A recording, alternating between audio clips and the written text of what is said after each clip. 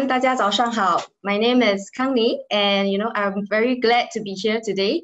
And first of all, we'd like to thank SMEICC for giving us this opportunity to participate in this webinar. First of all, let me just do a very quick intro about SPTel. SPTel has been around for 23 years, and we started off as part of SP Group under the name of SP Telecom as a network infrastructure provider, where we own, build, and power communications and infrastructure services in Singapore. Our main business was to build and lay the fiber network, and we provided this service mainly for SP Group to ensure connectivity between substations and buildings so that we can monitor the power network. Right, in 2015, we started to introduce our fiber services to enterprises, and in 2017, a joint venture between ST Engineering Electronics and SP Group was done. Leveraging on the assets of our parents, namely the existing network of fiber optic backhaul infrastructure and facilities, plus the ICT expertise of ST Electronics, we are able to strengthen our position in the smart city market. And SPTel has stepped up to the plate as Singapore's only alternate network service provider and second backbone for Singapore with our unique fiber pathways that do not follow typical telco routes. And in 2018, we launched our IoT as a service platform. In 2019, we rebrand as SPTel, and we are proud also to win an award for our IoT as a service platform under the SBR Technology Excellence Awards. In 2020 and beyond, how do we accelerate your digitalization journey? Right? And how do we prepare SMEs and enterprise for the digital future? How can we enable your business transformation journey? Our topic for today is preparing for the digital future through business transformation. So there are two key concepts here, digital future and business transformation. Indeed, digital solutions has become more deeply embedded in our lives, from telecommuting, online food and services, and virtual events like what we are doing now have all become the norm. It has changed the way businesses are being conducted.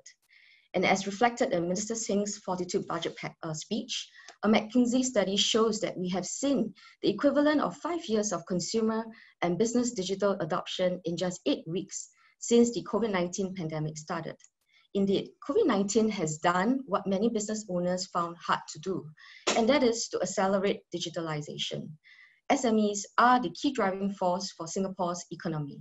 It is therefore critical for everyone here to understand the importance of digitalizing and scaling up to become more competitive in the marketplace. And business transformation is done through digitalization, which is an ongoing journey and covers vast applications, from automating your operations process to investing in robust new technologies such as IoT, AI, machine learning, and robotics process automation. The benefits range from raising customer service to managing costs, keeping pace with competition, and building ecosystem connectivity. Transformation is therefore an immense, continuous undertaking. An effective digitalization requires SMEs to depart from traditional operating models and legacy architectures and demands a longer view on resource investments. This calls for organizations to leverage new tools and applications, digital talents, and new ways of working, and ecosystem connectivity to deliver enhanced products and services and pursue new markets and customers. And with the risks intensifying alongside digital adoption, they also need to consider new dimensions of security challenges, such as cyber threats and vulnerabilities. And as digitalization becomes the competitive game changer, how can SMEs leverage an emerging technologies such as IoT and a robust network to future-proof themselves for the new economy? How can they more effectively reboot their business for the digital future and at the same time ensure that the network and endpoints are being protected against cyber attacks? We shall now discuss more in detail. So from here, the COVID-19 pandemic has actually accelerated many changes in our economy and society. And to thrive in this uncertain and challenging economy, businesses must be agile and constantly adapt to new operational challenges and the fast-changing requirements of your customers who are looking for new ways of transacting with businesses. Therefore, the need for adoption of digital solutions is no longer a luxury, but a necessity to ensure business resilience and to open up new business opportunities. First of all, let's take a look at the digital adoption trends in Singapore. According to a 2019 study by MTI, basic digital tools are widely adopted by firms in Singapore. However, adoption rates for digital platform tools and advanced digital tools such as IoT, digital analytics, and AI are considerably lower, especially amongst SMEs. This suggests that there is room for SMEs to scale up in their digitalization efforts by using more advanced digital technologies. An MTI study also found that the adoption of digital tools leads to an increase in a firm's value add and productivity by an average of 25% and 16% respectively. Embracing digitalization and transformation will therefore help SMEs ensure continued profitability in this uncertain and challenging economy. So how can SMEs start the transformation journey on the right foot?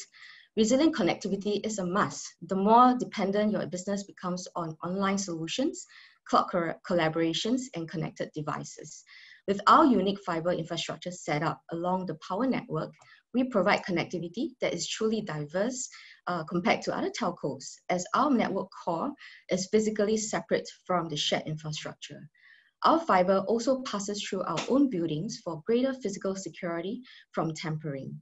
This means that we are able to provide you the network resilience that you need for your business to transform, especially when you are looking to embracing emerging innovative technologies.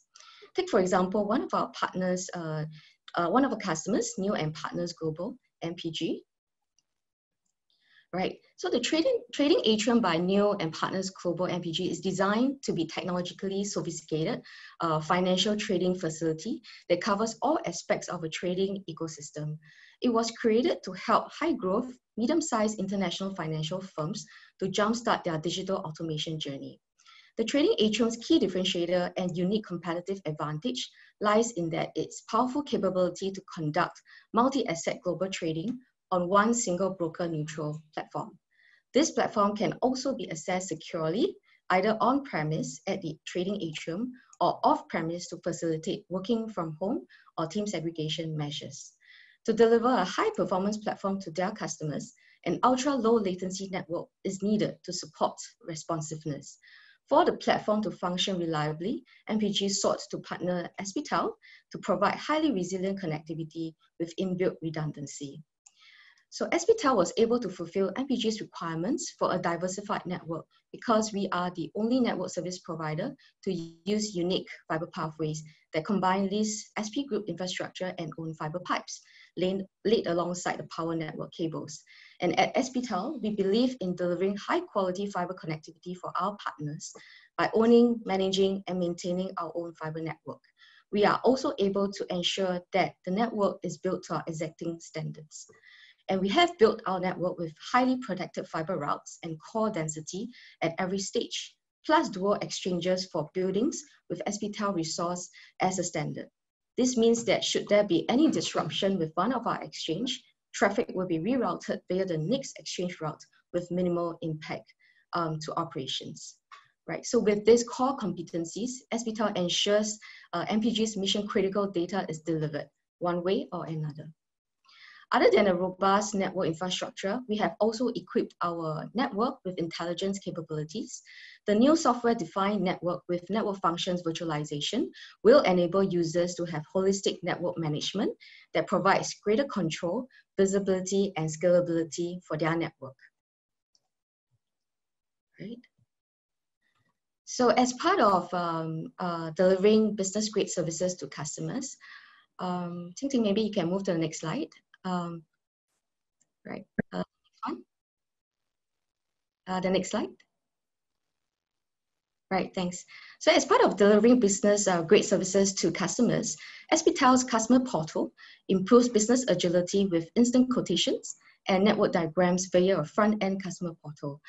But once a service is confirmed, resource check, scheduling of appointments, and triggering of field engineers to help with the customer setup are all fired through automatically to minimize time wasted on manual processes.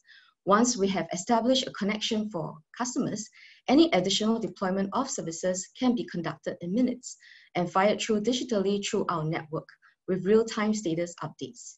These efficient procedures will enable users to bring their solutions to market faster. And to deliver greater reliability and uptime, we use AI to detect network disruptions and automatically reroute traffic via the next available path for uninterrupted connectivity. And our clean pipe network also comes with DDoS attack detection as a default to enable customers to proactively mitigate and fend off cyber threats.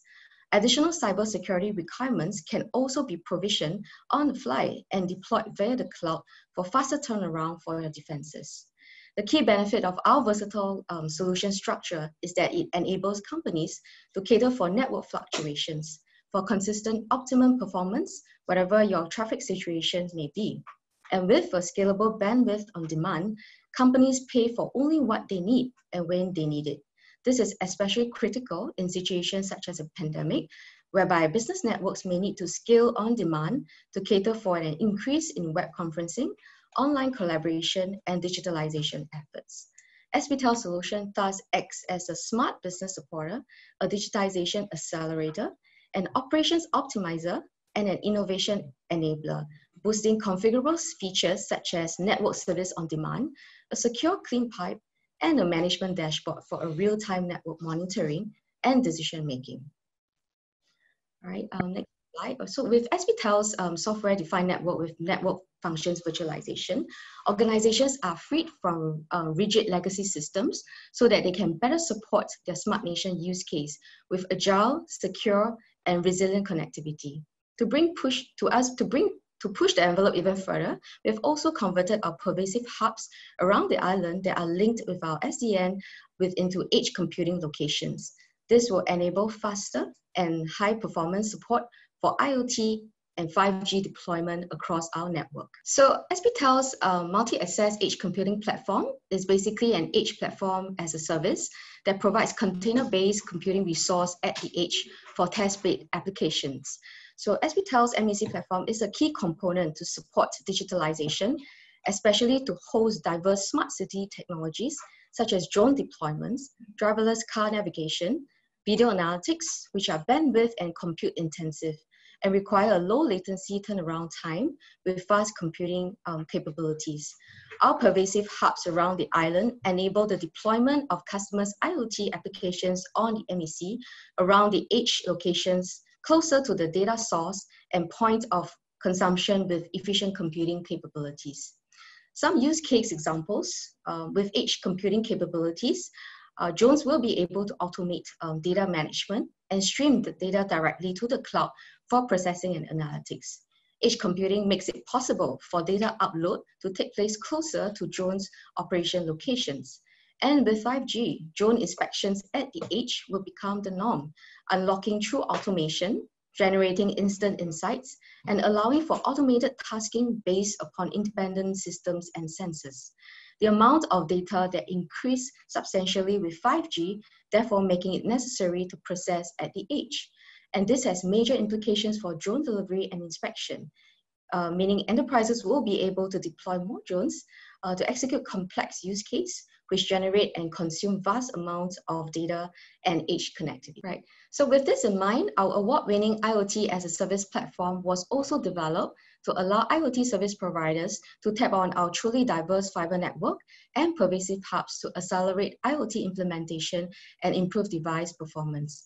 So some of us are perhaps still strangers to the acronym IoT, even though we may already have experienced the start of the ongoing IoT revolution. IoT is at work when we use a Fitbit to record and transmit data when we exercise and sleep. And IoT powers smart appliances present in homes today, where we can control them remotely via a smartphone app. For SMEs who have not tapped into IoT as part of your digitalization, it is useful to know the following advantages, such as predictive maintenance to help you reduce unnecessary costs, and effective utilization of energy, manpower planning, and also for pandemic deployment where human intervention needs to be minimized. Right. However, in our conversations with IoT solution providers, we see the following challenges. For example, various IoT connectivity standards with no interoperable features, high deployment and infrastructure costs, multiple parties to work with, and also cross-system integration and interoperability. So your IoT journey with SBTel, we provide you the speed, basically the integrated solution for quick deployment and robust connectivity. All right, and we help you to remove the hassle of dealing with multiple parties. And we also help you to host applications and device management on one open platform. Right, next. And all the data is actually hosted in Singapore. And to further improve IoT device performance and reduce your investment in bandwidth for data transmission, you can tap onto our pervasive edge hubs to do computing and analysis that's closer to the industries, events, and the people that you serve. And by ensuring that your data can be analyzed closest to its source, you benefit from lower latency for improved device performance and lower cost for data transmission. And you'll also be able to work with a wide range of protocol options, right? Such as LoRa and Wi-Fi, right? And of course, our platform provides you a subscription-based model and is supported by a flexible network that allows on-demand provisioning of additional bandwidth and services. And for IoT solution providers who wish to leverage on SBTel's IoT as a Service platform, there is an IoT as a Service POC program that we offer, and it is supported and funded by ESG. That consists of a free trial period of up to 6 weeks and 50% subsidy on pilot fees for up to 3 months. So for SMEs looking at embarking on IoT journey, you can link us up with your IoT solution providers, and together we can embark on this program. And today we are actually proud to announce some key partners who are already on board with us to enable smart facilities solutions. It includes smart washrooms, smart bins, rodent monitoring, space management solutions, COVID-19 related solutions, lift monitoring solutions, as well as video surveillance. So SMEs need to hunt as a pack in this digitalization age. Embracing a collaborative model and the concept of a shared economy is critical. We fully understand this, and this is why we take pride to build an IoT ecosystem of partners consisting of government agencies, SME trade associations, IoT solution providers to drive partnerships together and enabling the IoT solutions to be deployed on our platform. With rapid digitalization, we are entering an age where sharing is starting to make more economic sense than owning. Enter the world of shared economy, which is disrupting traditional business sectors. The lack of overhead and inventory helps share business run lean. The increased efficiencies allow businesses to pass through value to their customers and supply chain partners. And IoT is driving the next step forward in the sharing economy. And businesses that unlock the potential will create and define new markets. Procuring, managing, and maintaining all assets required for digitalization and automation requires increasing funds and manpower. And this is especially prohibitive for testing out new use cases, multi-site deployments, and agility to scale and add on more functions quickly. Thus, instead of building your own IoT platform, you can leverage on a ready solution that is built to pair with devices regardless of the protocol or gateway requirements. For high-performance applications requiring ultra-low latency, an on-premise solution will typically be necessary. With edge computing, you benefit from as-a-service compute resource platform that is nearer to your applications for improved latency versus public cloud without the hassle of managing equipment. And if more sites are needed, simply tap on the next nearest edge location. Ultimately, the benefit of a shared mode of operation is about changing CAPEX to OPEX for faster go-to-market and agility to scale. This will especially benefit SMEs who may not have the deep pockets and manpower required to fully own and manage such solutions, freeing up budget and resources on the key strengths. So before we end, I would like to share a couple of transformation stories. So as you see on the screen, we have Lift Hub Engineering Private Limited, which is actually one of our key partners for IoT. So in the past, this company actually carried out audits for an elevator or lifts manually at site to determine the equipment's condition and collecting data for door cycles, leveling and acceleration, and using an elevator analytics product via a laptop, as you can see from the picture. However, they have started to look into LoRaWAN technology, and through IoT technology application to be used in elevators, they hope to improve cost savings in human resource, manpower, performance, operations, monitoring and predictive maintenance. And with the help of remote diagnostics, real-time notifications, and predictive behavioral insights, they will be able to share the data with related stakeholders and a sustainable business in place towards their digital transformation approach. And it's all enabled on SMEICC's IoT as a service platform. And just a few days ago, the next slide, please. Just a few days ago, news of a 9-style coffee machine named the Copymatic hit the papers. So this machine is actually a brainchild of Mr. Jason, if you can see from the picture, who came up with the idea that he could not find, a skilled coffee brewer after opening his shop in One North. And discovering this gap in the market, he decided to take matters in his own hands and take on the challenge of making the first version of the machine.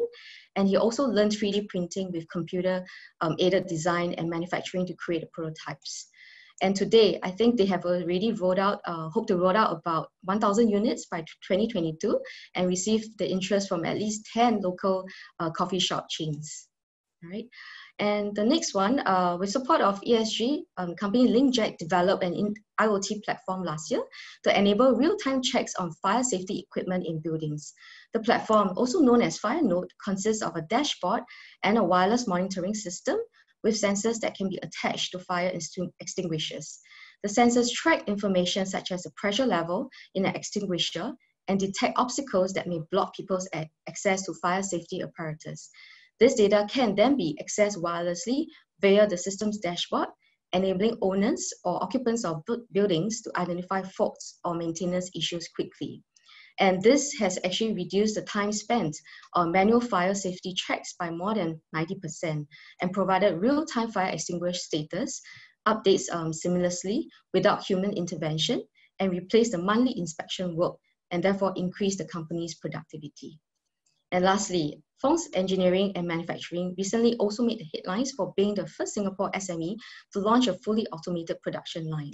They started out as a manufacturer of metal components, supplying individual parts to sectors such as electronics, defense, and oil and gas in the 1980s.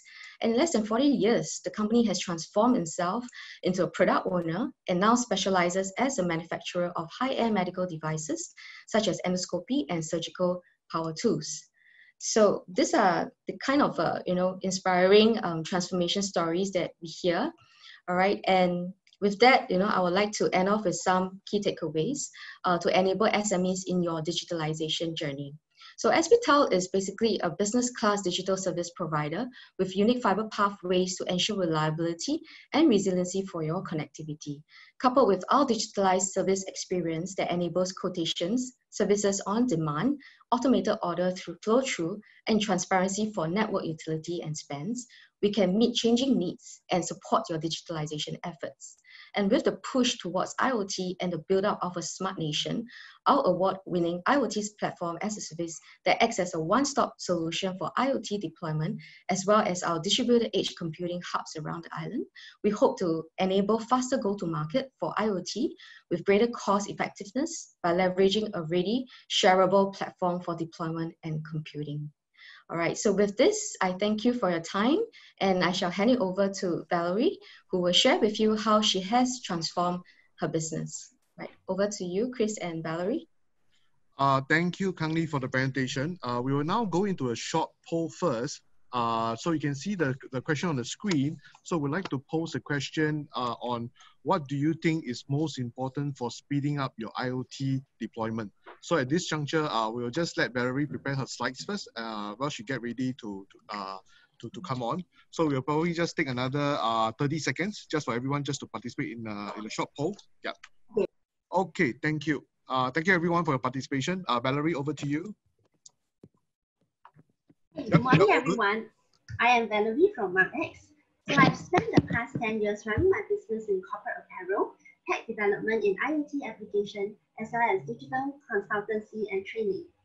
Today, I'm privileged to be invited by SMEICC to share my personal experience in digitalizing business operations and how it has created the edge I needed to keep my business competitive and sustainable.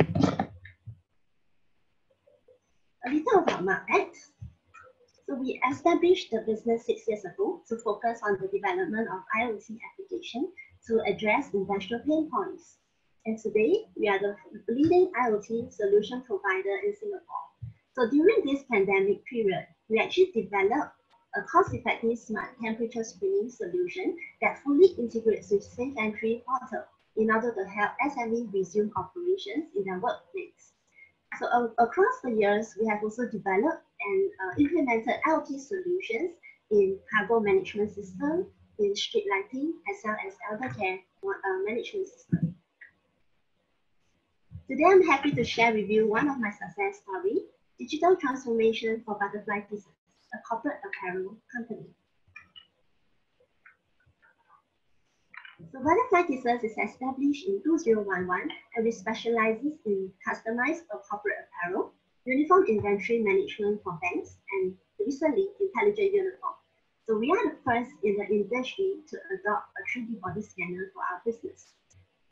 Perceived as a disruptor of the industry, it derives a competitive edge to survive the price war dominated by well-established and better resource players. So today we are operating competitively with lean headcount streamlined by digitalization. Just to give you a sense of our geographical footprint, we have factories in Singapore and 4 other countries in Asia, including China and Malaysia. So we have our customers from international companies, public listed companies, MNC, and SME. So like all businesses, we do have struggles, especially so for traditional business. And at Butterfly Pieces, we have faced challenges in high reliance on skilled workforce, highly competitive market space, as well as inefficient business model. So because of that, we have issues of these challenges in meeting the bottom line, and then we know there is a need for change. So with our limited resources, we managed to find a few focus areas to work on in terms of digitalization. Let's look at the first focus area. We did a digitalization of our pattern draft. So pattern drafting is, in our industry, a very manual and time-consuming process. So when customer actually repeat order with us, our draft actually got lost and then got mixed up. And then we have to resort to borrow samples from our client. And this clearly has eroded our customers' confidence in us, and therefore we find the need to change. As we did the digitalization for the computer-aided drafting, we managed to optimize our layout and managed to have a good management system. And this has actually enhanced our work efficiency and allow flexibility for our outsourcing work. With that, we are able to restore our customers' confidence and reduce our operating costs within a few months. The next area of focus is actually on the dissemination of our ERP system, which we developed in-house. And from this digitalization, we managed to replace the manual and time-consuming procedure, because this will assist us to generate quotation, generate invoice, issue work order, and then generating the delivery order. So this is what happens and what is being shown at the back end of our dashboard, where we are able to communicate with our subcon and then be able to make important decisions based on this. And the outcome of our implementation is it allows us to integrate 700 item masters, and it allows us to monitor all the processes and organize our resources. With that, we are able to maximize our operational effectiveness. And having done that, we managed to reskill one headcount and improve our work order accuracy. Let's take a look at the third area of focus, which is the introduction of 3D body scanner.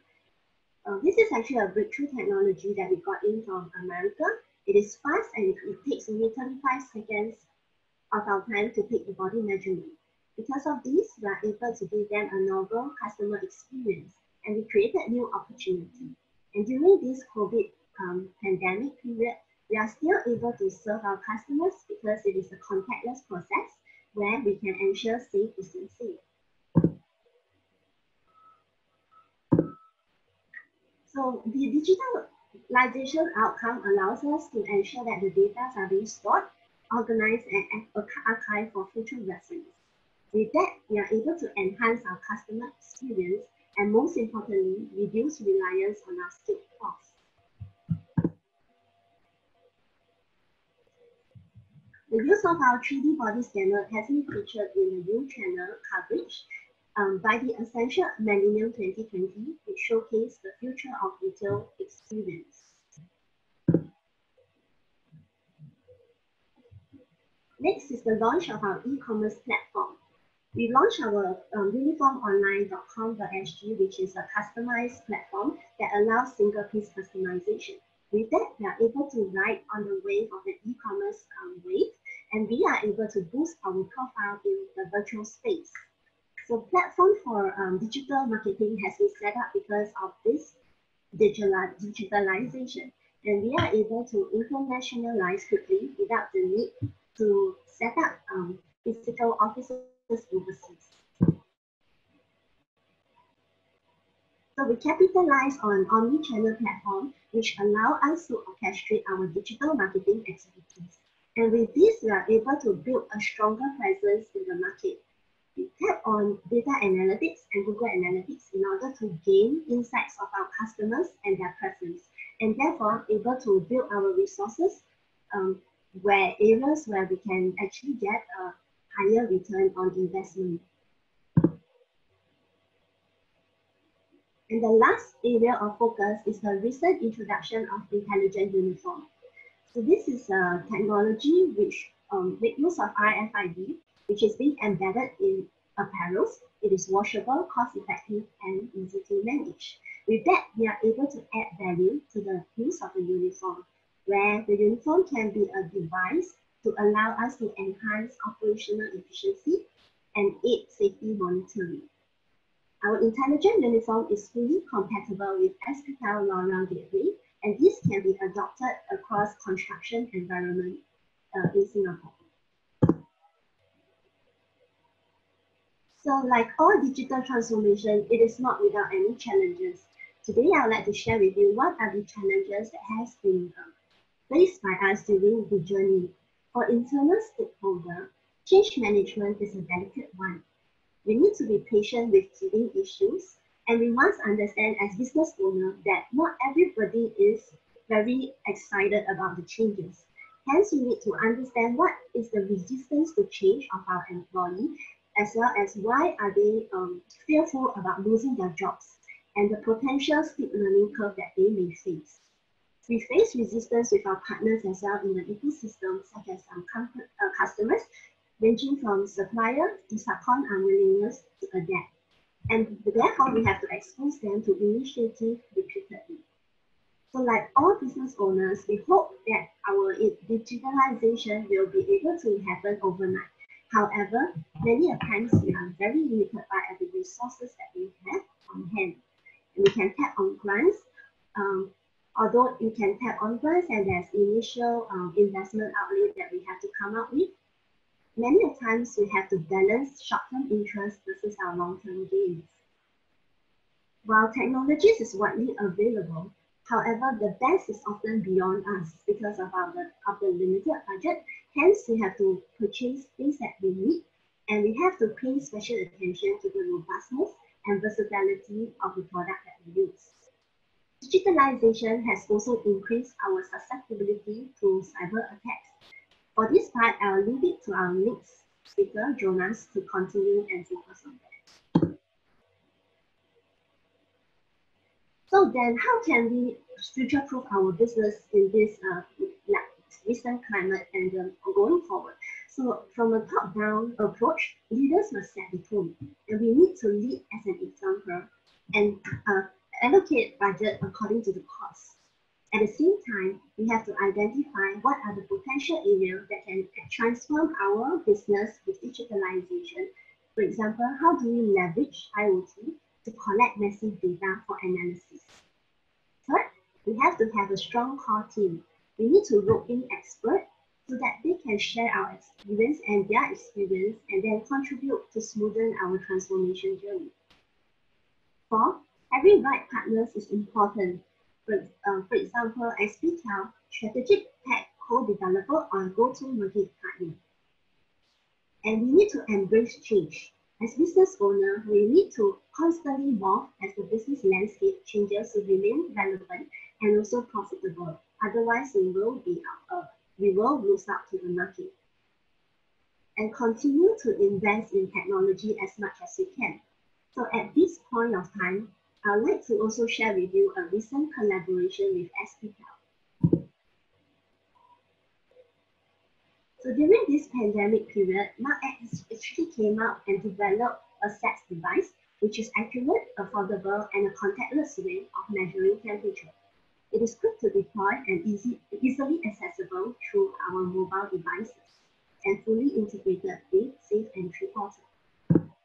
So through the collaboration with SPTel, we are able to tap on their central management platform system to network and then manage geographically distributed sets from a single location. And this collaboration actually allow SMEICC to add value to our sets user, and also it will not dilute our effort in producing better solutions to meet the industrial pain points.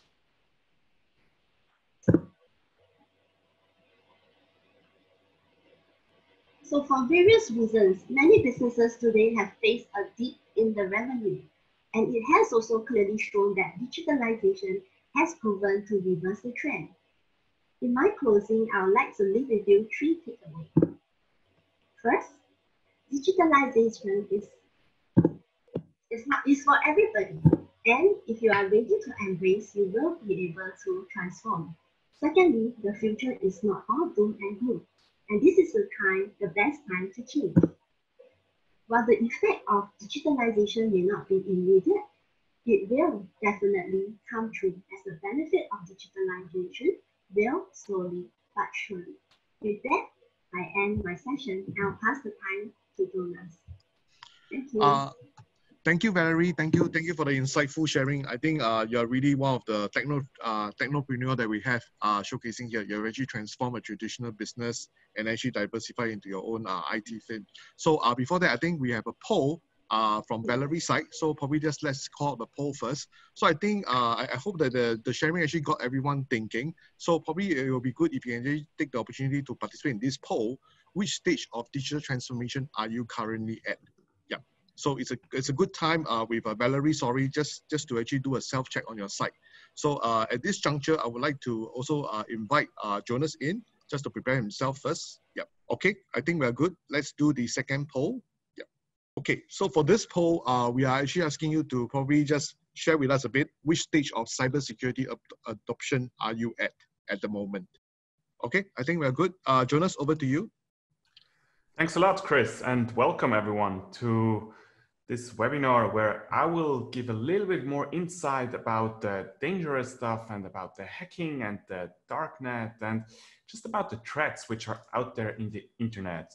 Myself, my name is Jonas. I'm originally from Switzerland, but relocated to Singapore last year in November, and I have the time of my life here, so I really appreciate being here. I mostly focus on hacking, cybercrime. I do some ethical hacking in my free time as well. So I'm very interested in understanding how do attackers operate so we are capable of putting defenses in place as well.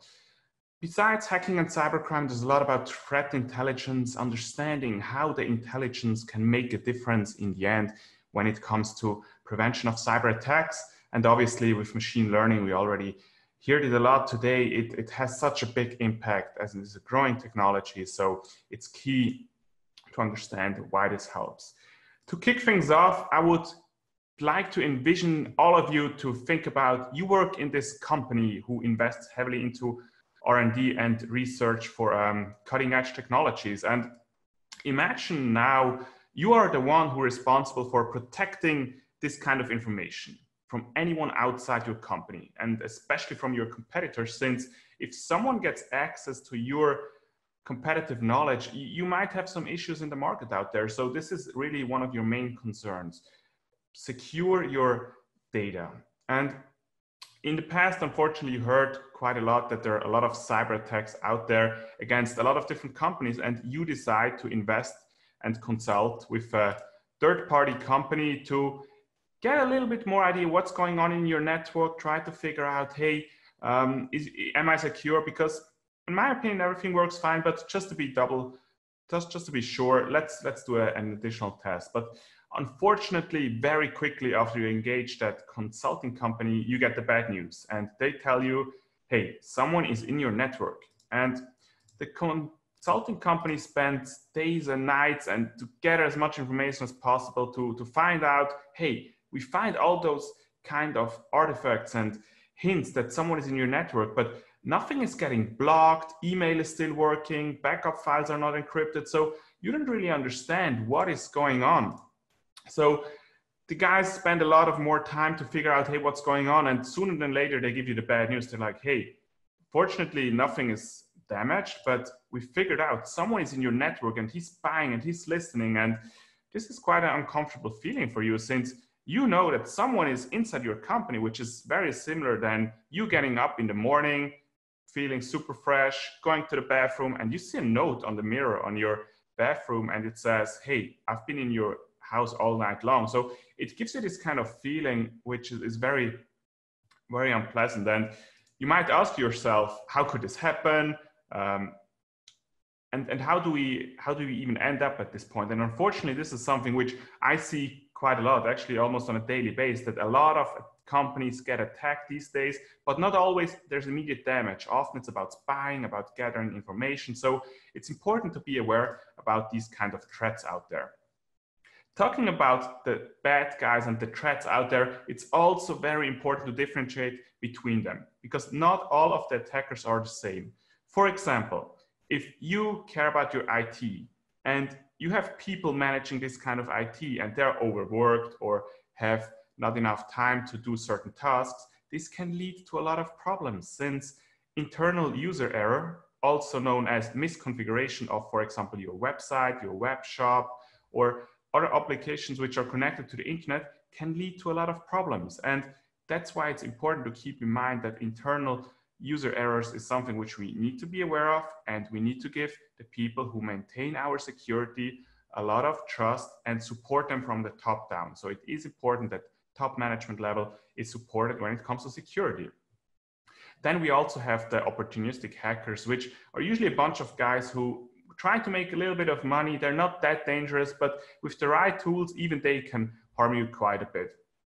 But then moving on the ladder, it gets more and more dangerous. We have insider threats which work inside a company, and maybe they're not happy with their manager. They seek for revenge. Maybe they need more money, so they try to capital gains inside corporate networks, etc., etc. So it's always important to keep in mind, not only are there threats outside, but also inside the network. And it's important to have policies in place. So no matter where someone is, we have to follow certain rules and procedures. Hacktivists, on the other side, are usually not something we deal with something personally, unless it's politically and social agendas involved. So those guys usually don't care that much about the money. It's more about what they think is best to do. The biggest issues for us are usually organized crime and government-sponsored attack, because those guys are after money. Organized crime is something we deal with on a daily basis. They are very well organized, and those are our main guys which we fight against. And that's why it's important to understand how do they operate to put effective security layers in place. Let me give you a quick example how I approach certain tasks from an offensive part of view. I told you before, I'm doing some ethical hacking in my free time, and sometimes I try to understand how do an attacker exactly works. And I would like to give you an example. How do they operate? So for example, if an attacker has the goal to get access to a computer inside a company, how would you start? And the most important phases are shown at the bottom of this slide. So before doing anything, it's like robbing or being a burglar into a physical apartment. The first thing you do is we do observation. It doesn't make sense to attack someone immediately if we have no idea what's going on. So doing a lot of reconnaissance in the real world would be checking out if someone is at home, if there's a watchdog, if there's an alarm system, is the balcony, for example, always open? Because all those things have a big impact on how our strategy works when it comes to attacking. And depending on their strategy, we need to have certain strategies from a defensive layer as well. So if attackers try to get access to your corporate computers, they usually gather social engineering information and use this kind of information to attack you.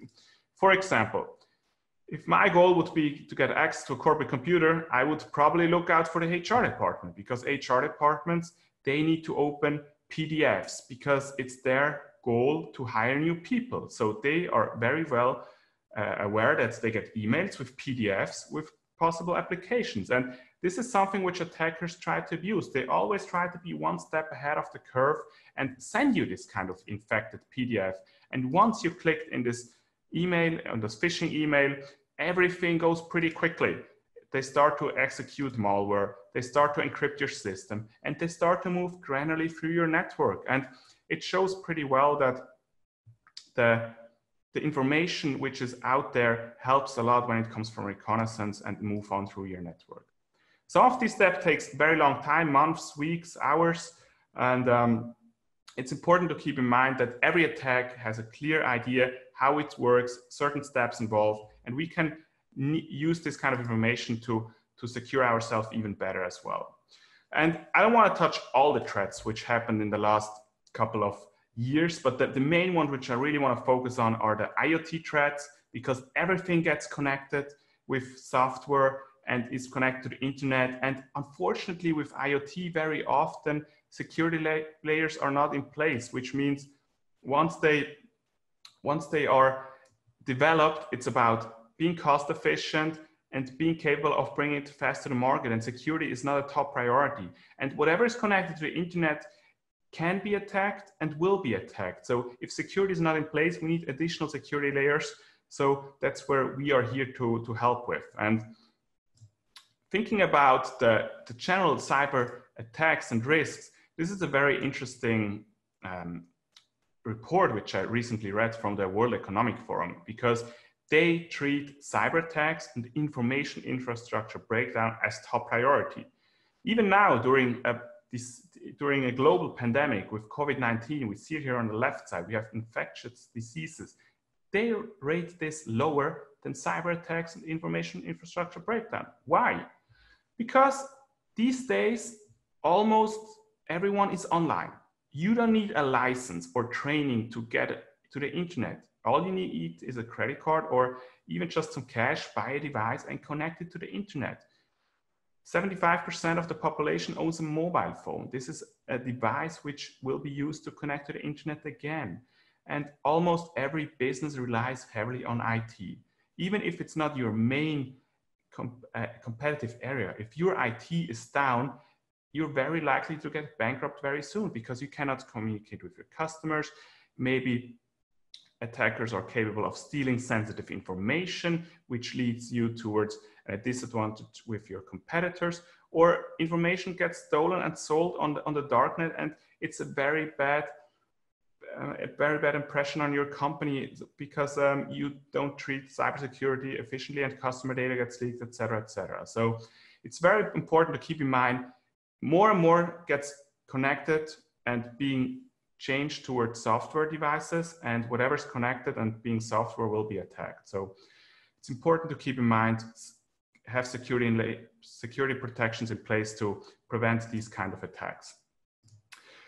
I would like to talk a little bit about the recent months, especially since with COVID, a lot of things changed. And again, attackers are aware about what's going on in the world. And being aware about COVID-19, people working from home, people want to know, hey, what's going on? Try to gather information from the internet. Attackers are like, okay, people will be at home. They want to know what's going on in my area. How does the COVID-19 virus spread? So let's create some phishing websites.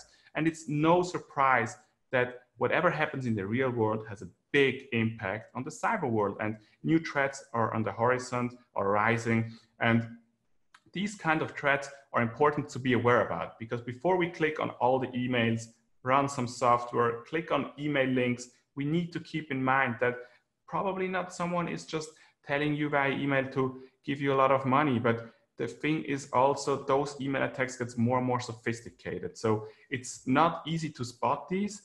And the most important thing, in my opinion, is the general awareness of the people. So we need to be able to talk to the people and explain them why it's important to think first before clicking on certain kinds when it comes to email.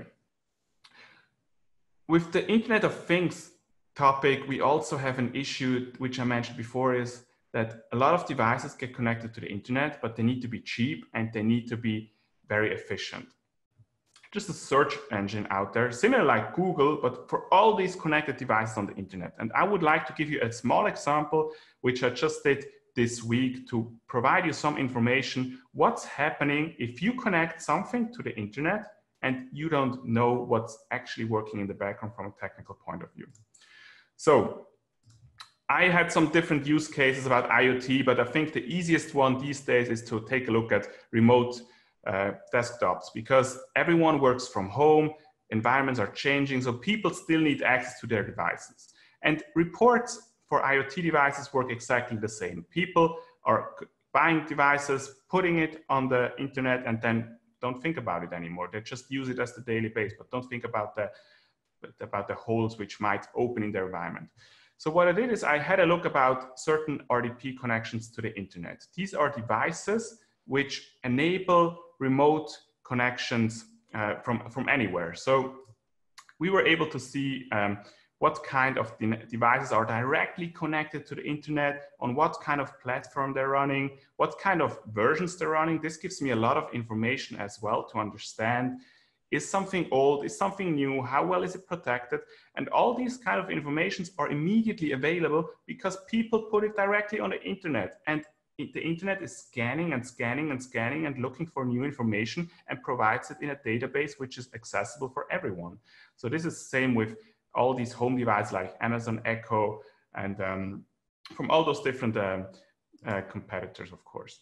I also was able to find out very quickly what kind of operating system is running. And again, this is something which might be highly critical, because if I see something like Windows XP, which is out of date since many years, doesn't have any support anymore, I can just go to databases, look up for vulnerabilities and attack a device and immediately have access into a certain company if there's no appropriate security in place.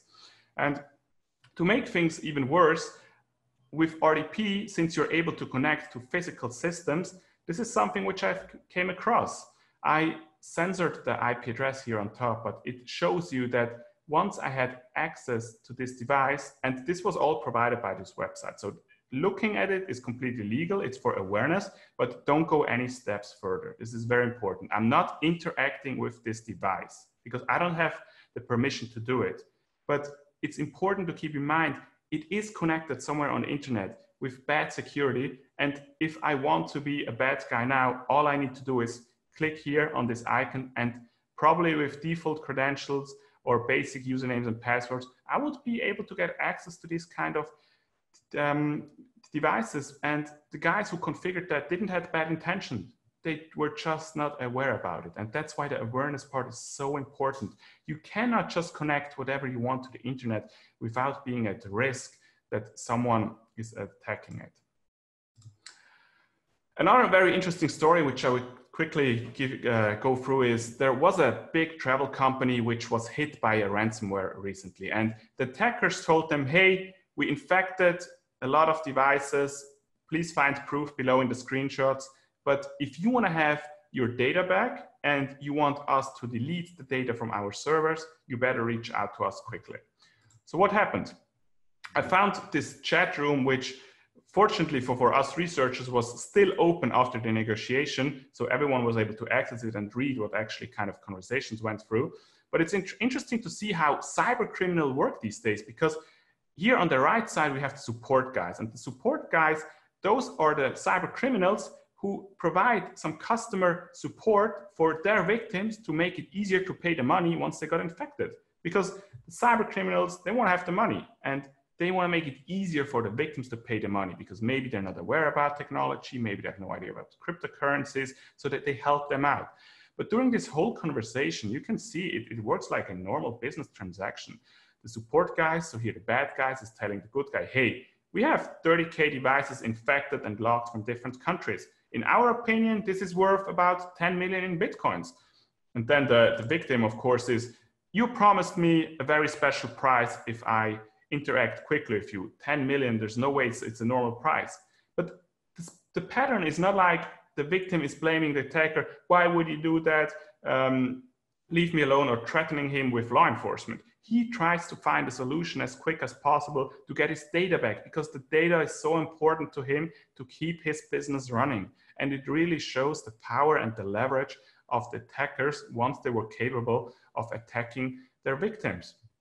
So again, the support guy reminds the victim, hey, if you don't pay, I highly recommend paying you, because it's cheaper than lawsuit, it's cheaper than reputation loss cost to leakage with the data. So it goes a little bit back and forth, and the victim explains, hey, I just try to keep my business afloat, but 8 million is not something we can pay. We don't make that much revenue. But what about I give you 3.7 million? So it's just interesting to see how negotiations goes back and forth. And in the end, even after they made the payment, the bad guys are telling them, hey, here are some recommendations which we think you should do so it doesn't happen again. And it's all the basic things which we always talk about. It's turn off local password, force certain administrator sessions, use endpoint protection, have people in place who know what they do, only run and approve certain applications which are required, etc., etc. So it's very interesting to see that they update password every month, because these are the low-hanging fruits which people not aware about. So it's super interesting to see from a bad guy's point of view that they more or less recommend exactly the same thing which we recommend as well from a defender point of view, to have proper security layer in place. Long story short, in the end, they even thank each other, which is almost too funny to be true. But yeah, it's just like normal business transactions, and that's where we try to help as much as possible. I work at FortiGuard Labs, which is the research arm of Fortinet, and we care a lot about what's going on in the network. We have all those sensors around the world which help us to understand what are the good things, what are the bad things in the internet, how do we protect these kind of threats. And we use automation, we use analytics, we heard about it before, we use machine learning with all the data we gather from around the world, but not only the data from our side, also data from partners like law enforcement, like certs, like other private vendors. And we share this kind of information because all of us are aware no one is able to solve cybercrime by itself, but together we can make a big impact. And last but not least, sometimes it's always when a vendor tells you we have the best security solutions in place, everyone's like, yeah, sure. Everyone would say that, but it's important for us to do third-party validation. So whatever we promise, how effective our security solutions are, we do third-party tests, and all of these are available on these websites or on our website as well. And in the end, I think that the main differentiator which we can make is that having 6 million devices plus around the world will help us to understand what's going on in certain regions. For example, we have a pretty clear view what's going on in Asia Pacific, in Singapore itself, what kind of threats are going on, and then act accordingly and put new intelligence security solutions in place. To finalize my slide and my part of this presentation, I just want you to be aware that the cybercrime ecosystem is growing rapidly, and those guys, they work like normal businesses. They have CEOs, they have account managers, they have support people, and they try to make as much money as possible. And so they go for low-hanging fruits, and they operate like normal businesses. And that's why, in my opinion, it's quite important that you know pretty good what you're doing in your own environment when it comes to security. And if you don't, because it's not your specialty, it's important that you reach out to people who know what's going on. So that's why vendors and partners like Aspital is here for you. We work very closely together with them because we share what we know. They implement these kind of security layers, and it's what their specialty is. So they're able to help when it comes to detect intrusion attempts, helping you with the configurations, because we saw earlier, even if you have the best security solution, if you make bad configuration management, it doesn't help you anything if it's misconfigured. So having someone who truly understands how to configure these devices effectively, so security is proper, it will help you a lot. And then, of course, once everything is in place, the monitoring part is quite important, because the threat landscape shifts towards left and right. We have seen it with COVID-19. All of a sudden, everyone works from home. It has a big impact on how attackers operate, and we need to be very closely and align certain policies afterwards, of course. So with that being said, I'm very happy to hand over to the next presenter, David, who will give you a little bit more insight what you can do exactly from a product and solution point of view to secure yourself better in these kind of environments. Then my name is David here. I'm the Assistant Director Info Security from SPTEL. And thanks Jonas for sharing about what is cybersecurity attack, why attackers are motivated about attacks, right? Organized crimes, hacktivists, and things like this.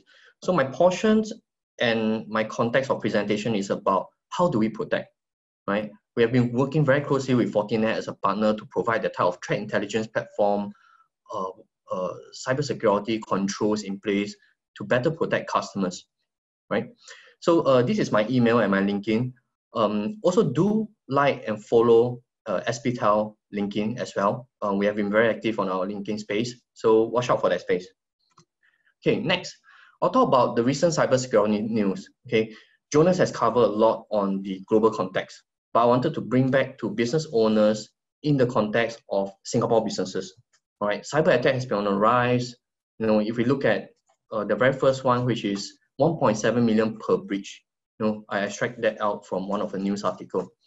On the right-hand side, we talk about cyber threats in 2019 targeting Singapore businesses. Now, fast forward to year 2020, cyber attack is not going to stop, right? As long as you have an online presence and it's available 24/7, it's going to be out there. You know, your doors is going to be open for all the cyber threats and hackers, all right? That will try their luck, okay? So that's not going to stop. Okay, so a quick high-level overview about the cyber threats in 2019 very much is applicable in 2020 as well. Okay, Jonas talked about ransomware. What is ransomware about? Okay, so in the context of Singapore, now 35 reported cases to SMEICC. So what is SMEICC? It means Singapore Computer Emergency Response Team, right? Which is part of the whole Cybersecurity Agency of Singapore. And I'm very sure 35 reported ransomware cases is more than that. All right, it's definitely more than 35. Next, phishing. Okay, that's about reported of 47,500 cases of phishing. All right, in the context of technology type of teams related to phishing email, banking and financial services. I'm not surprised, to be honest, because cyber attackers out there are going after your money. That's for sure. And the third in number in rank is about email service provider. This is where hackers trying to pretend they are coming from one of your trusted service provider. All right, crafting email pretending like it's from a real one, but actually it's not. Okay, next, website defacement. Okay, so basically if you have a online website, all right, doing online learning, okay, it's available 24/7. Hackers will go there and do defacement and bring down your websites. Okay, and the next morning when you launch your website, abc.com, is being defaced. It has been replaced by something else, all right, and asking you for a fee to restore, all right. Now, these screenshots is an extract of the Cybersecurity Agency of Singapore, Singapore Cyber Landscape 2019 report. The link is there. Feel free to download, free distribution, right? Next, having a cybersecurity strategy, more focus and less noise is very important. Now, as business owners move towards digitalization, right? Businesses, business owners, CEO, CTO, CIOs has to think about security first, right? Have a good cybersecurity strategy sitting side by side with your business strategy and objectives, right? And I give business owners an example, right? If you are running an online, or rather, if you are running a business that is tuition center, right? But because of this COVID situation, your new business strategy is to move your tuition center in a very classroom-based to online-based. That's your new business strategy. Okay, what is your cybersecurity strategy about? All right. So in this context, build a cybersecurity program strategy that is to protect your online portal. right? Your online portal is going to be accessible for your students, for your tutors, your teachers, your employees, or even your partners. It's going to be there 24/7, and it's going to be a critical asset, right? And your cybersecurity strategy is to ensure it's there 24/7, free from cyber attacks, right? 4 points I want to highlight and quickly, run through with all audience here is that network security, right? As digitalizations happen at a rapid pace, typical firewall perimeter defense will be still required, right? And having a zero trust is very important moving forward. Trust no devices, all right? Even insider threat is a concern. Point 2, user and endpoint protection. More and more employees, more and more business owners, enterprises are moving towards bring your own device, right? And working from home, as we all know, right? So having that zero trust for your personal device with your company data is important. How do you protect that? And your email is sitting on it. Your company data is sitting on your personal device. How do you work around this? Threat intelligence. I echo what Jonas has talked about in terms of the threat intelligence, the importance of threat intelligence. When cyber attack happens, you need that threat intelligence and database to correlate between malware and information about it, and correlation, right? We work very closely with Fortinet in establishing a very good threat intelligence platform, right? The end result of all this is security analytics dashboard, where we collate all of the data into information and easy to understand dashboard for business owner, C-suites. That's important to bring it down and escalate up to the management to have that overall visibility. Next, I'll talk about in terms of the how, right? Why outsourcing of cybersecurity makes sense for your businesses. 4 high-level points: dependable technical support. Now, focus on the business strategy, but at the same time, having that cybersecurity strategy in place to provide 24/7 type of surveillance, monitoring in place, right? So you need that, right? It's not when cybersecurity is a if, right? It's when it's going to happen, right? So you need that technical support. Cost reduction.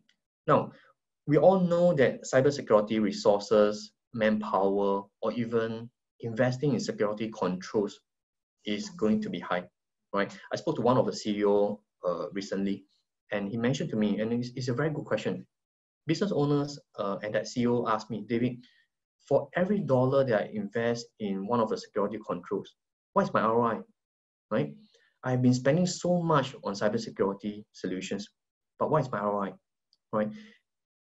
The answer to this is that if you are able to outsource your cybersecurity out to a trusted advisor, right, the first immediate ROI you will be able to see is that cost reduction, right? And you are able to predict this into easy to understand operational expenses and budget moving forward. Additionally, it gives you the extra layer of protection, right? Because you have the expertise 24/7 to look after your business. The outcome of this is that it's going to have added business value, really focusing about how to expand your business, scale up business, leave cybersecurity out to the experts, right? So what is managed security service provider? All right, in short, we call that the MSSP, right? So basically MSSP in short is a third party vendor that manage and implement network security controls and continuously monitoring your internal and your external environment in terms of cyber threats, right? So most of the MSSP out there provide a wide range of services. You can see from point A to F, right? These are very high level. Of course, it provides more than that. It also does a lot of advisories, right? Jonas brought up a point about ransomware attack, right? About cyber threats. Many businesses out there have no expertise in that, right? So have this MSSP to be that trusted advisor, right? To provide that expertise to walk through with you in terms of your digital journey. I reiterate the point, having MSSP lower the cost, whether it's from a staff cost, investment standpoint, and you have no unexpected cost, right? Everything will be part of your budget. Point 2, focus, right? Free up your time, move your business forward, think about how to scale up, right? And have cybersecurity to scale along with your businesses. That leads to expertise. Now, a lot of cybersecurity folks out there, right? We all know they are in demand. But where are the good ones? The good ones, they are all with the MSSP to provide that visibility to business, whether you can be in the tuition center business that I talked about, it can be other business verticals, right? Having cybersecurity experts in different business verticals through MSSP will give you that in-depth visibility. Point 4, 24/7 monitoring, right? So when monitoring comes in place, alerts becomes a norm. 5, scalability, all right? If the business starts to scale up, all right, have cybersecurity to grow with you, walk through with you. Now I'll touch about one of a business case, all right, managed DDoS protection service. So before I go into the details of managed DDoS protection service, so what is a DDoS? All right, going back to the business example of online e-learning portal, when the DDoS happened by cyber attackers or attackers out there that wants to bring a website down, the overall intent of that DDoS is to create denial of service, right? Attackers start to attack your online e-learning portal so that you are not able to log in to your online portal, whether you are business owners, students, teachers, or even vendors, right? So organization concern is that DDoS has been increased in attack size, right? We talk about IoT, right? Jonas talked about the increase in attacks for IoT, right? So that is one area that business will be concerned, especially given that 5G is going to scale up. So IoT attacks has a very close relationship with DDoS attack. Service availability. When DDoS happen, it brings down your website and it affects your customer. And in the event that DDoS happen, what is worse still, you are unable to recover. Okay? Attacks has become more complex, right? It's not just about creating DDoS, right? Very often we know from an attack standpoint, DDoS can be a decoy, right? So while attackers are doing DDoS attack to your website, on the back end, they are trying to hack your database, hack your personal data, hack your customer data, okay? And also many business owners out there, right? There is a lot of regulation compliance in place, whether you are a CII, right? Or whether you are following certain framework within your company, right? So there is an increase in regulation requirement. So I will touch base about the how, right? We talk about many aspects of cyber attacks. So having a managed security service is important, MSSP in short, but what separates the good from the great, right? Many businesses out there will have always a question, David, MSSP, there's so many choices out there. What's the differentiator? The good vis-a-vis the great, right? So 3 key points, proactive monitoring and advisory, right? So the good vendors out there will provide report detailing the type of attack. But the great vendors or great MSSP partner out there is able to create that response when the attack comes in swiftly and also to mitigate that DDoS attack. A good vendor that provides flexible service package will provide a very narrow range of service, very fixed package. But the great one will be able to provide a pay-as-you-use model so that you have different options available. I think at the end of the day, as business owners, you want to have that flexibility. Okay. The last part, intelligence customer portal. Right. Typically, MSSP out there provide MSSP reports, customer portals, but with very static options. Now, the great one will be the one that provide on-demand service activation and real-time protection coverage whenever attack comes in and whenever your business is ready to scale up, right? Okay, we talk about 24/7 monitoring, okay? But business owners always ask me a question, how does a 24/7 operation or monitoring center looks like, right? In SPTEL, we call that the Integrated Operation Center, right? To business owner out there, in layman term, is 24/7 monitoring. It is an environment where cybersecurity experts are there to provide 24/7 surveillance and that alert. It's very process-based, it's very structured-based. So if you look at the flow chart, everything is structured. There's no surprises. Even there is surprises in place, there will be a process to handle it. On the right-hand side is, you can see my colleagues, fellow colleagues from the operations center, providing that monitoring and response for all our customers. Now, my key takeaways. I just really want to highlight 3 key points. The first point is align your security strategy with your business goals. You know, I talked about the example about moving tuition center from a very classroom-based to online-based, right? Have the cybersecurity to walk this journey with the business, right? Be part of that journey, right? Design and build a cybersecurity program. Now, some of the secret ingredients for a successful cybersecurity program, right, is incident response, right? Security awareness. This is important, right? Cybersecurity is not a single function alone, right? We got to work with different business vertical, different business function, and form that as a part of a program. Last but not least, engage a trusted advisor to be part of our digitalization journey. In this context, the MSSP. I hope that SPTel can be that trusted partner and advisor to walk through with businesses as part of your digitalization, right? Whether is it going to be 5G, IoT, or even managed services, we want to be that trusted advisor. So if you would like to connect with us, talk to us at enquiry@sptel.com.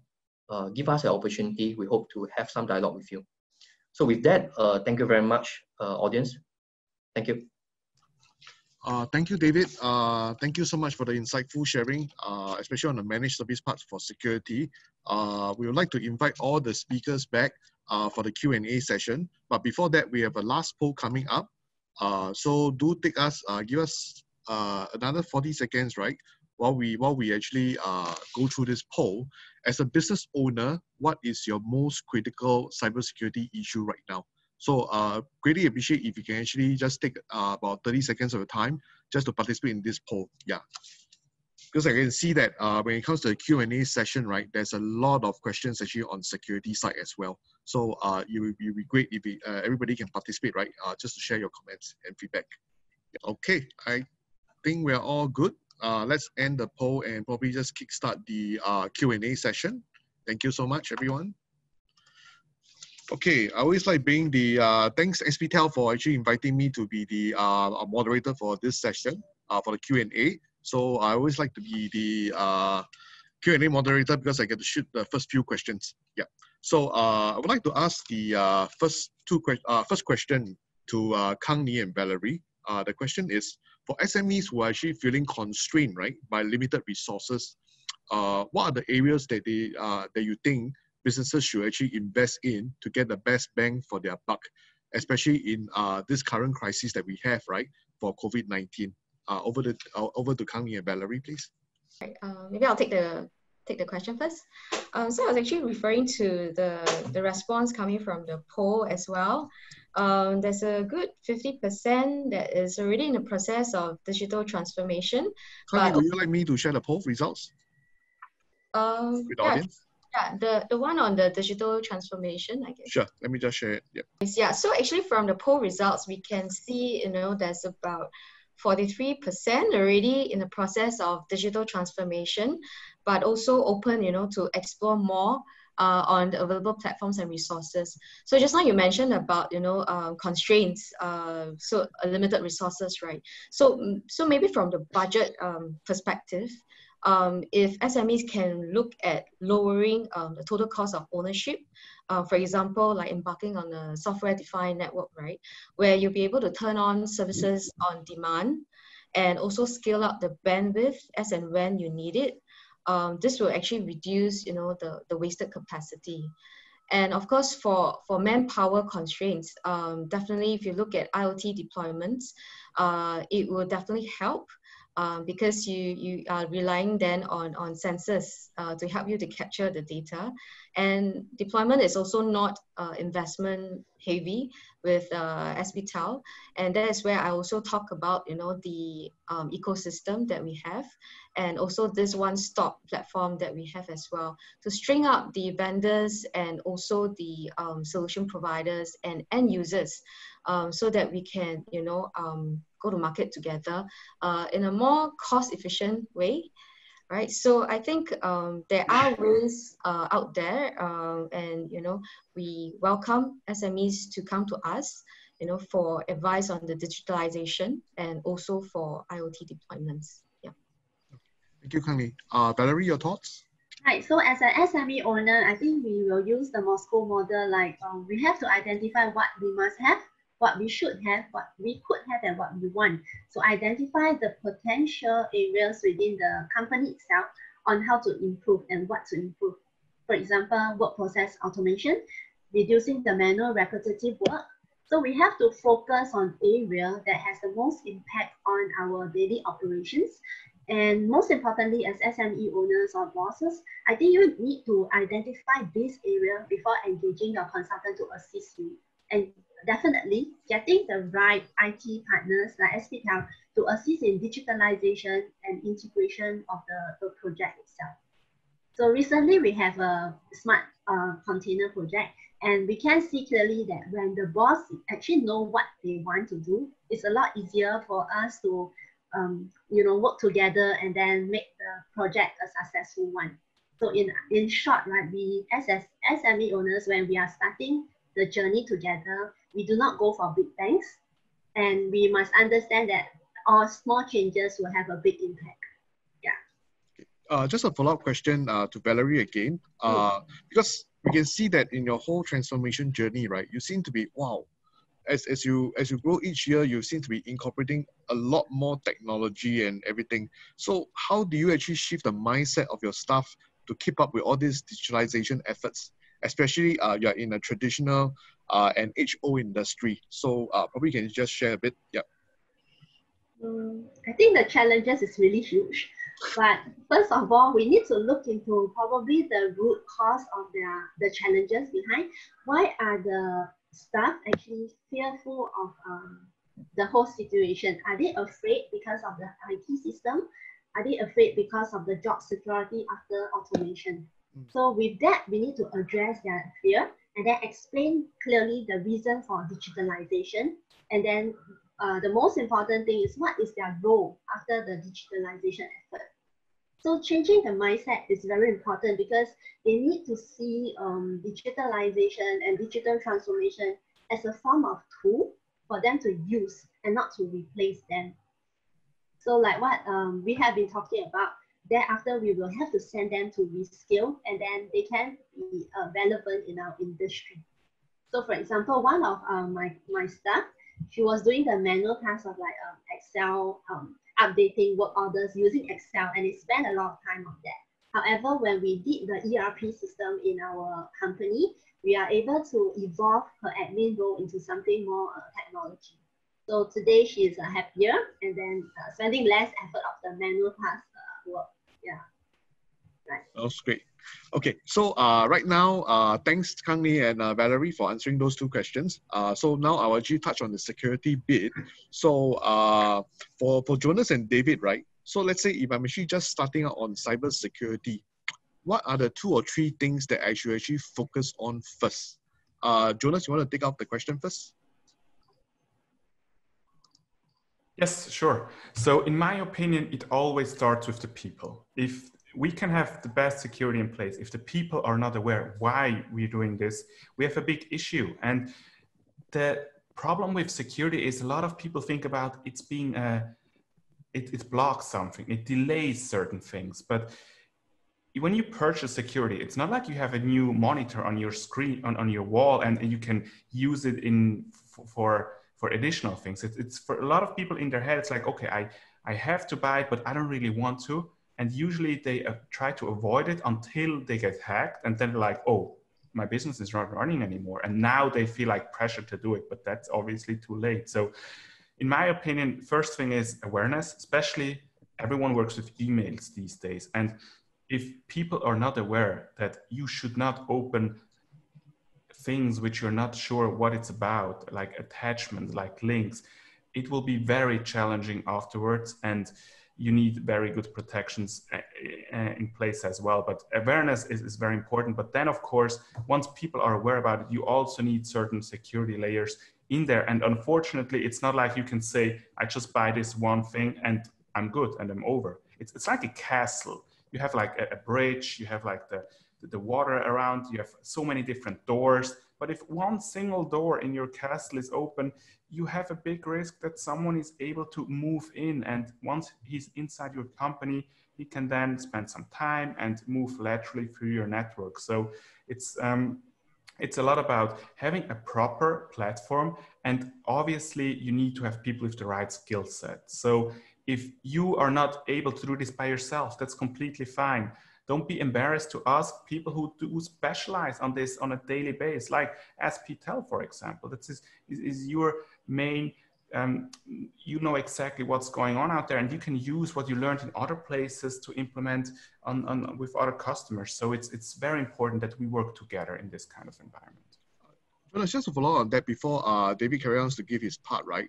Actually, how much does what's the ballpark figure for hiring a cybersecurity expert to just sit in the SMB office? Actually, probably can just share a bit, although I think it can be a bit sensitive, like what's the ballpark cost? Yeah. Then does it really make sense for such an expert to actually sit in one organization actually? Honestly, I'm more for a research department, so I was never really engaged in consulting, but it gets quite expensive very quickly, and often just having someone on site is not maybe what you're looking for. You have to have a strategy about where are you now? Where do you see your business going? How do we implement security into this? And having partners who specialize on these kind of events can make a big difference in the end, for sure. Okay. David? I add on, I think SMEs can look at SME centers, like IICC SME centers, even the Digital Tech Hub, for cybersecurity advice. And, these are government agencies who I think, they can point to the correct direction. But of course, for us, I think we have the experts here as well. Right? So I think there are quite a lot of, resources out there. Yeah. SMEs to look into. Yeah. Okay. Yep.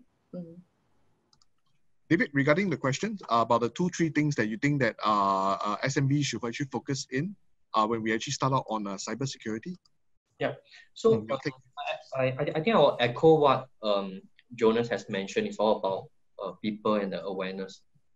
But even before we reach out to people, have the plan in place. I go back to my presentation where we talk about cybersecurity program being a very close relationship with the whole business strategy, right? Many a times people view cybersecurity like the policeman with a baton running around, right? So very often in the office, we are not the most popular people, right? But I think that mindset may have to change, right? Treat us as a trusted business partners, right? And hopefully, more businesses are ready to open up to have that space for cybersecurity personnel that is also very good in the business context to sit in a room and talk about businesses, not just cybersecurity, walk through this journey together. Personally, I went through a couple of digital journey with different size of businesses. So I think one of the issue is always been the receptive level, right? And waiting for things to happen. Jonas, rightly brought that up. So don't wait for things to happen. Start early, having that trusted advisor, that partner, the MSSP to start the digital journey and transformation. That journey is not easy, but it's going to be very exciting. Yeah. Thanks, David. Okay, thanks for answering my question. So I think there's a lot of Q&A questions coming in. Let's delve into them now. So I think this question, I think I can actually address it to Valerie. So we have this question coming in saying that when we do digitalization or business transformation, right, more from an end user perspective, what is the investment or cost ratio for digital security? Should we allocate, let's say, 50% to enhance on the security and safety training on the staff? Yeah, correct. Because you have actually, Valerie, for yourself, you have actually implemented a lot of technology, right? So I think this one may be good to seek your advice, basically. So initially, when we started off the digital transformation, security probably is not the main priority as of then. However, as we move on to getting IoT implemented and collecting data of our customers' data and stuff like that, we will have to look into this area. Yeah. So probably as the going forward, there will be more budget being put in terms of like security.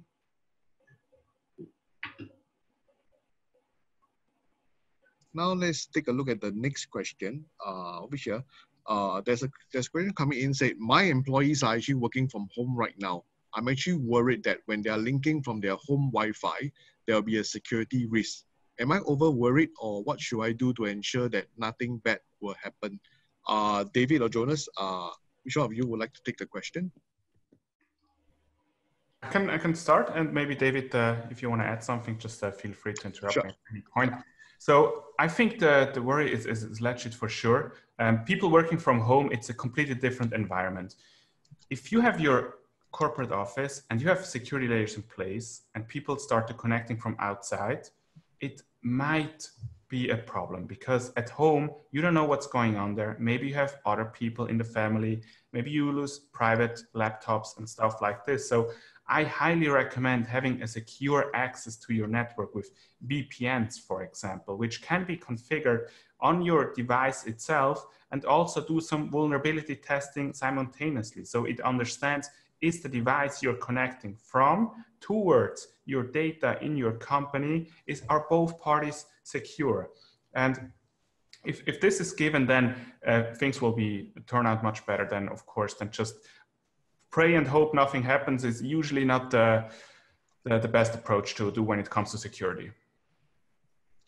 Yeah. Okay. David? So I think a very important part is start off with the awareness. Have the awareness conducted online to all your employees. And I share a very classic case. One of the questions very often being asked is, David, I'm using a shared laptop, right? My 12-year-old son, my husband, and I, we are sharing their laptop, and I'm using that to access my company resources. What do I do? These are very, very common questions, right? So very often our answer is that have your shared laptop updates, install all your Microsoft update, have antivirus, right? Microsoft provide free antivirus, so use it, right? And also at the company level, at the enterprise level, implement 2FA, right? So if you are accessing your email, have that 2FA in place, right? And in layman's short, have a defense in that strategy, and that forms part of your whole cybersecurity program, right? Yeah. Okay, thank you. So we have another two questions, right? One is actually directed to Jonas from Ronnie. So he said, good morning, Jonas. Can you advise how we can confirm and check the software being developed is actually secured? So how can we add additional security after receiving the software from a developer whom they have probably outsourced to actually do the work? Do you have any advice for them? Yes. So in the end, every software has some issues sometimes. So what happens is vendor realize, hey, we have a security leak in here, and we provide a patch. And the main issue which I see out there is that there is a patch available, but people are not patching it. And if you don't patch, you are risking being attacked by something which everyone knows about, because the vendor explicitly is telling, hey, there's a vulnerability out there. For example, next time you take your phone and you install you do an update with an application which is on your phone, any application, try to read the release notes, and very often you see in there security update, security update, security update. And this is because the vendor knows there's a vulnerability, so I provide an update. And there's a lot of software out there, and I've seen this from SPTEL as well, where you do vulnerability checks, because you use software to understand, hey, this software is out of date, so it's a very high priority to update it. But overall, whatever is software will have some updates and issues sometimes, so it's important to keep those up to date as fast as possible. Okay. David, you got anything to add on for that? No, I'm good. Yeah. Okay, so we'll move on. There's a question actually directed at Valerie. So I think you got somebody interested in the temperature taking solution. So for this question is saying that for the temperature taking solution, sets you mentioned that is actually integrated with safe entry. So you mean that we can get the data from safe entry directly without the need to collect our own visitor data? Yeah, probably can give some feedback. Okay, so this sets device that we have is it's like a binary. When we talk about somebody walk into the maybe a premise, the temperature will be taken automatically when you put your forehead towards the device. And if you have no fever, you will be able to see a button being popped up on your phone, and by pressing it, you go direct to the safe entry portal, and then you just submit.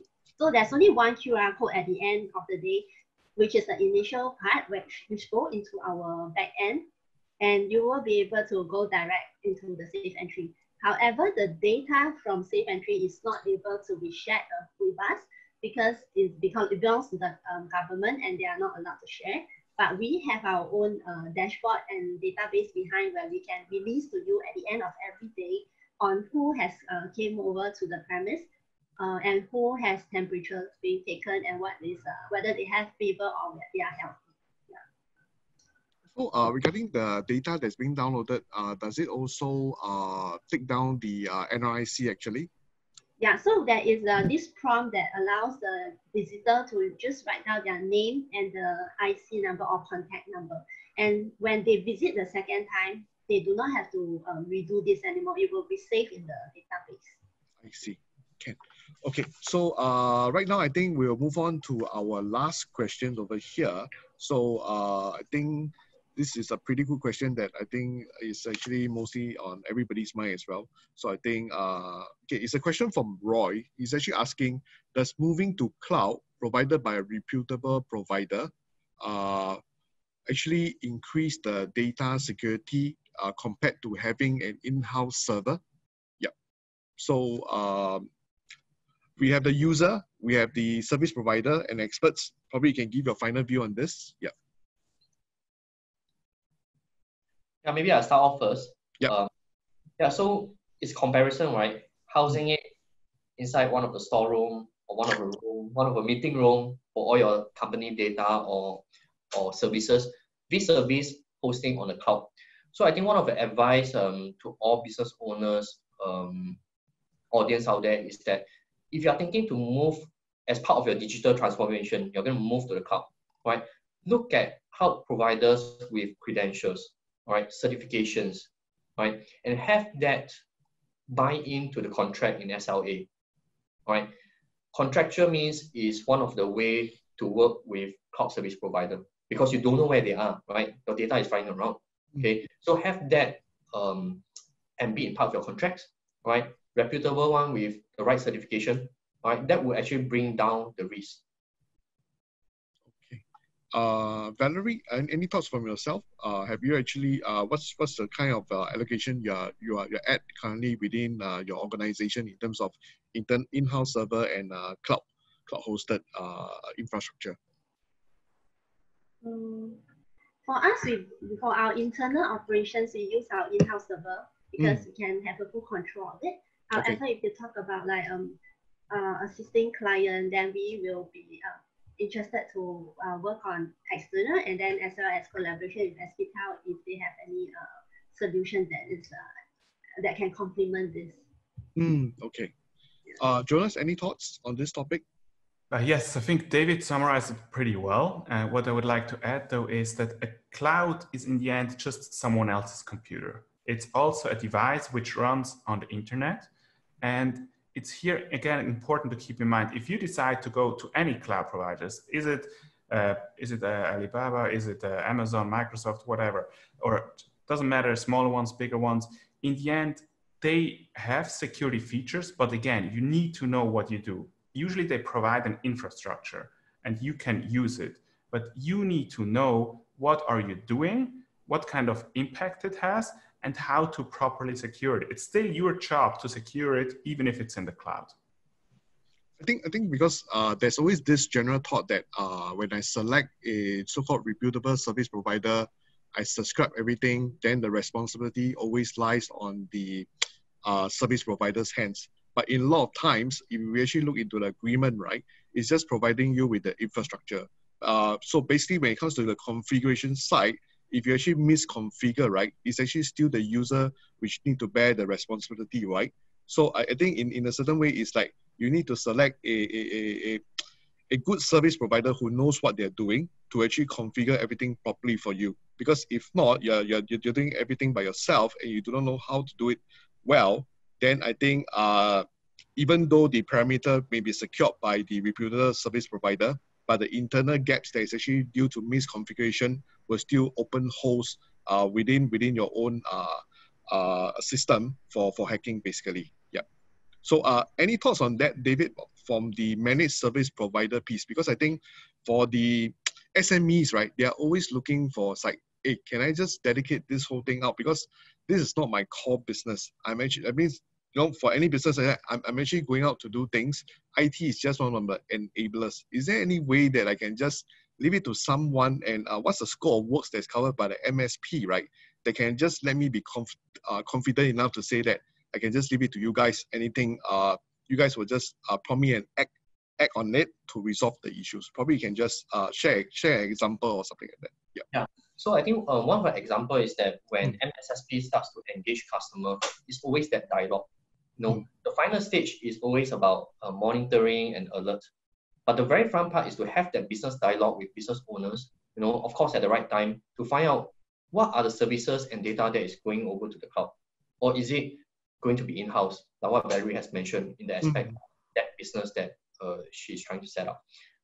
If once that has been determined, have that conversation with the MSSP, and the MSSP role right now is, as a start, provide an advisory, understand the environment, then onboard the customers and provide the monitoring. So it's end-to-end.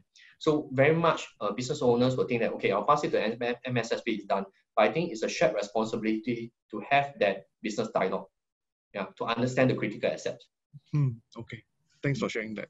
So before I end, right, I think on a note, because we are talking about very sophisticated stuff over here, so I think we covered the topic from HP yesterday, who mentioned about hardware having AI coming in to drive certain, like, diagnose certain hardware and everything, all through AI.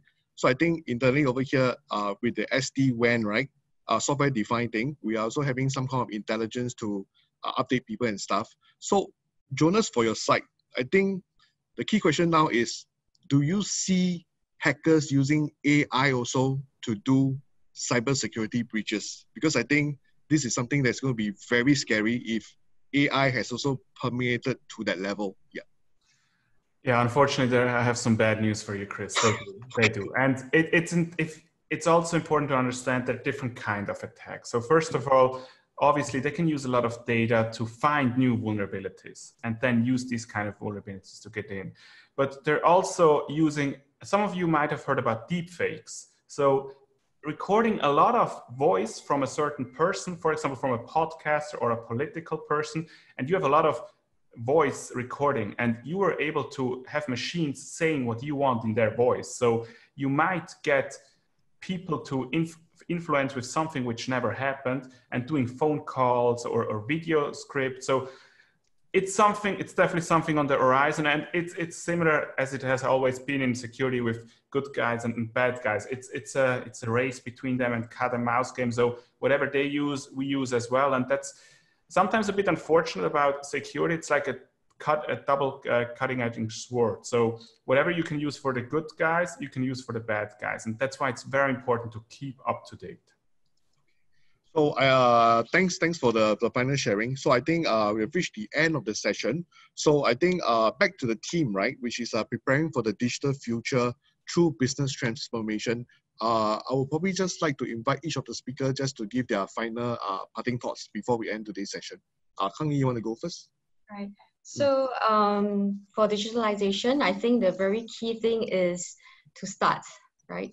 For SMEs to really just say, I want to look into this right now, instead of, keep researching or keep asking people what they are doing. I mean, this is what we usually see. And also, I mean, from the sharing that I did, for example, Live Hub, they have been around for 30 over years, right? And they realize that, if they don't start to go into digitalization or explore other ways of their business, like looking into IoT, they will not be able to come in for bigger jobs, right? And in fact, we're even talking about like the evolution or internet of elevators as what they shared with me. So I think this is something that you know, is not a choice anymore for digitalization. But I think in the entire context in Singapore, there's ample support and also experts to help SMEs in this area. But I guess the main thing is really to start doing it. And of course, not all SMEs, they are well trained in this, and therefore, you know, there's help like from the associations, right? SME centers. And we work together with you guys, for example, and you can point us as well to the end users who are looking at digitalization. So I think we are here, and for all the audience, I think it's not something that you are afraid to step into. All right. I think the main thing is really to just start looking into it, right? And also to plan in cybersecurity right from the start, from day one, not when, you know, you are being attacked. So I think that should be part of the digitalization journey, right? And it helps because just now one of the responses that from the poll that we get was one of the deciding factor was the government grant, and SPTEL did secure some grants for such projects, basically. Yes. Yep. Okay. Valerie, your final thoughts? I think as business owner, we need to embrace the change. A lot of time it's our mindset that hinder us from taking the first step. So once you know that today we already know that from the session, the benefits that we will reap from digitalization, it is time you change your mindset and then be brave and take the first step. Yeah. Thank you, Valerie. Thank you. Jonas, over to you. Don't put on your black hat. Put on your white hat. Yeah. It has to be a top-down approach. It has to be assigned by the top-level managers what kind of goals you want to achieve during the digital transformation, and having their support during all the procedures and processes to achieve, in the end, your expected outcomes. Okay. David, our last speaker. Yeah, so I think if you ask cybersecurity guy, they will tell you everything about cybersecurity, right? So 10 years, 15 years ago, cybersecurity is non-existent, right? But right now, as part of the digital transformation, there's a lot of emphasis. So I think if there's one point I want to wrap up is that, and I echo along with all the speakers, is that start early, you know, have that identification of stakeholders early, have them on board quickly, and open the dialogue. Yeah, I think that's important. Yeah. Thank you so much. Once again, a big thank you to Kang Ni, Valerie, Jonas, as well as David for your insightful analysis and valuable sharing. We hope that everyone has been inspired and actually gained new knowledge for the new future over here. So before we end the session, a quick announcement that SMEICC is actually offering a special discount for our new member signups before 21st of September this year. The promotion details are actually on the screen right now. So do give us a call or drop us an email if you're interested. Also, please let us know your comments on SMEICC Live through the feedback survey. You can scan the QR code on screen or follow the redirect link after you have closed this session. Your feedback is actually valuable to us so that we can actually improve your experience for the next event. We have more exciting tracks coming up for you. Please do join us for the upcoming tracks in the afternoon or scan the QR code to view the full program. Thank you so much and have a good lunch ahead. Look forward to seeing you back this afternoon. Thank you.